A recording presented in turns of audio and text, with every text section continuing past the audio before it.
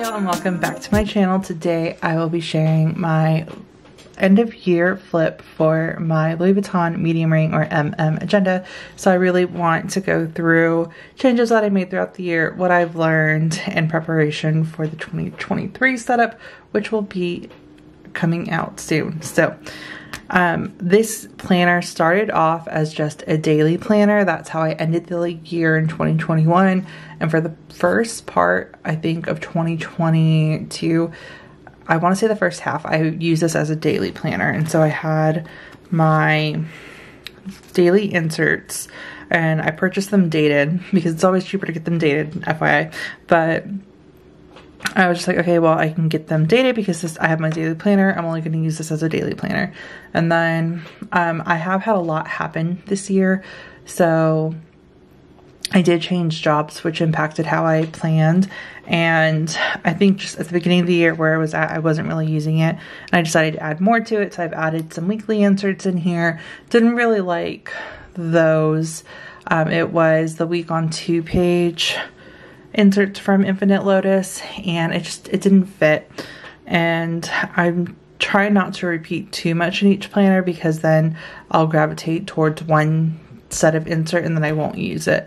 And when an entire planner is filled with things I don't use, that's when you neglect your planner. And so everything needs to have a purpose, and that's one of the things that I always recommend if you want to use multiple planners, is make sure everything has a purpose and it's not just a lot of repeat information, because that's when multiple planning just doesn't work. And so I ended up just starting to use these for work, and that's how I currently use them, and I love it with my new job. And so I ordered the half-hour inserts for the 2023 setup, which again will be a different video, but I still have my daily plans in here. But really this turned from my daily planner to my supplemental planner to my GM agenda, and I like calling it that because it's just a little breakdown and a little bit more in depth of all of my ongoing plans, including my hourly inserts, which is probably my most used inserts in this planner because I'm an hourly person, and every time I put them in the GM, I always ended up switching them around or trying something new. And that's just because I just didn't like the size. And that's what I noticed, is there's certain inserts that I just don't like the size. And so if you notice that you're switching things up a little too frequently, maybe try a different size planner. Obviously you don't need to get like a Louis Vuitton agenda. Like there's plenty on like Cloth and Paper and Amazon if you want to try a personal size or a GM and see if maybe it's just the size of the planner that's affecting your planning style. That's what I've always noticed, and I like being able to bounce back and forth between the two. And so the biggest thing I learned is that I really like having my hourly in the personal size because it's just the perfect size. So we have that, and then this is just an overview of everything going on, including work and content. So I really wanted to add content in here, and I tried a lot of inserts with those too.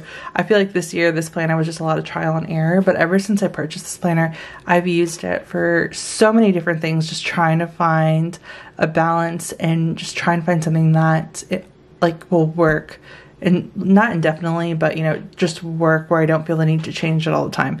And this setup I've kept for what, several months I think now, if y'all have been watching the plan with me. So I really feel like I have a good setup, and so I'm just gonna be tweaking a few things in the upcoming year. But this planner has just been so much.